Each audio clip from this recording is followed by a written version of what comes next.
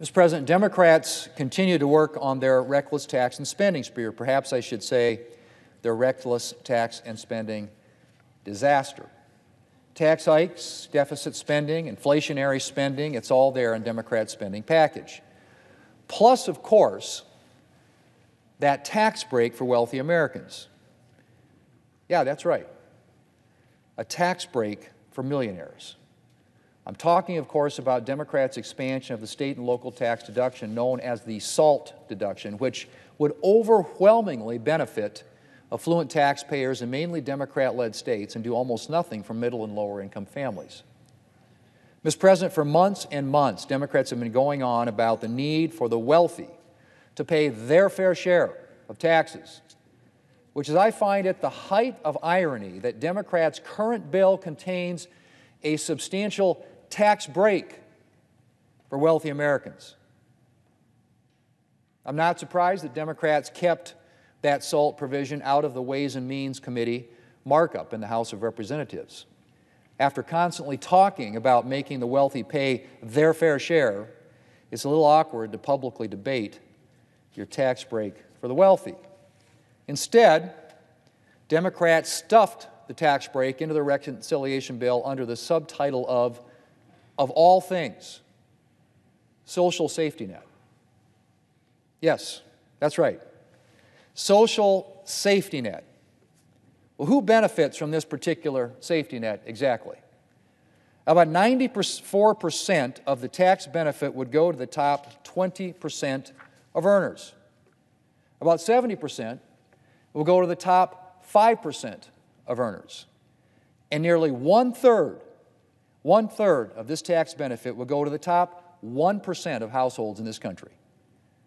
The average tax savings for middle-income households from raising the SALT cap would be $20.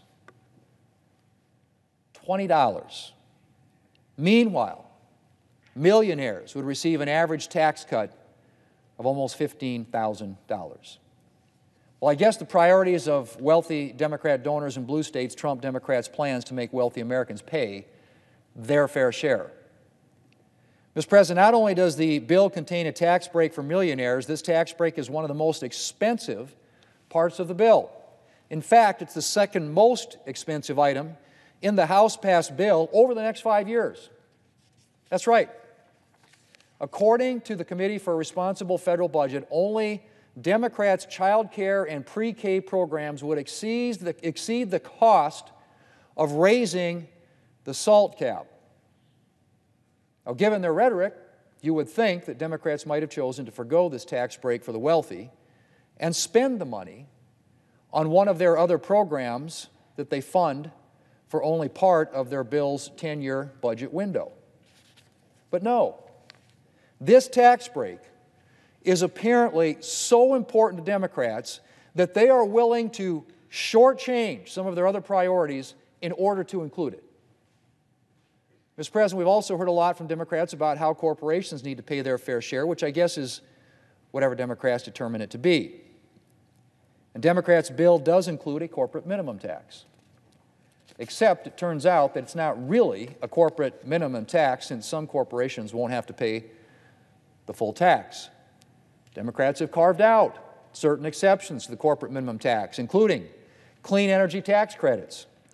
So if you're a corporation engaged in Democrat-approved activities, you'll be able to avoid paying some or all of the corporate minimum tax. If you don't qualify for Democrats-approved carve-outs, on the other hand, you can look forward to paying the full tax bill. Mr. President, Democrats' hypocrisy might be amusing if this bill weren't so dangerous. But unfortunately, there's not much to laugh about when it comes to this bill.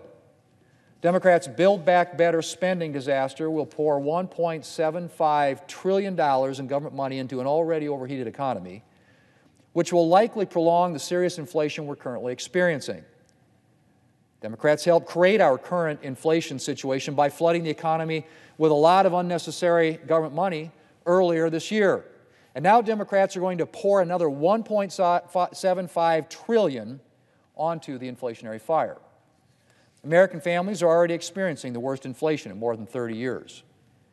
I don't even want to think about what inflation will look like if Democrats succeed in passing another $1.75 trillion in government spending. Now, Mr. President, I say $1.75 trillion. But of course, Democrats only arrived at that number through a series of shell games and budget gimmicks. The real cost of the Democrats' bill is much, much higher. An honest accounting of the bill puts the number in the range of $4.5 to nearly $5 trillion. $5 trillion. To put that number in perspective, the entire federal budget for fiscal year 2019 was $4.4 trillion. The entire federal budget. Mr. President, Democrats are proposing a major expansion of government, and they are deceiving the American people into thinking that it can be paid for with $1.75 trillion. That is simply not true. Democrats have arrived at that number by putting some of their provisions, from tax measures to new programs, into place for as little as a year. But of course, Democrats don't have the slightest intention of having those tax measures or new programs expire after a year or two, or ever. Take their child allowance. Democrats' legislation would have their child allowance sunset in 1 year.